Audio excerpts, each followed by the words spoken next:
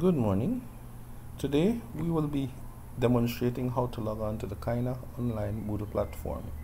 First of all, open a browser. You can choose any browser that you have installed. It can be Google Chrome, Mozilla Firefox, or Microsoft Edge. For this demonstration, I will be using Mozilla Firefox. So open the browser. Enter the address kaina.edu.bz.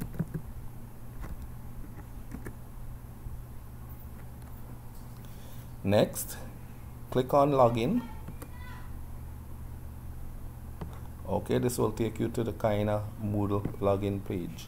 Enter your username.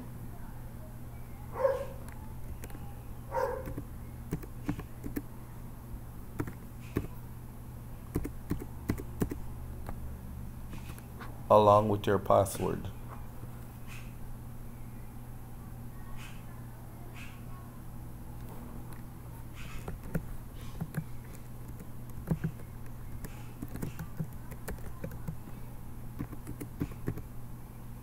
And click on login.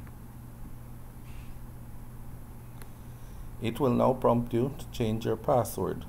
So first you enter the current password, which was the one that was provided to you.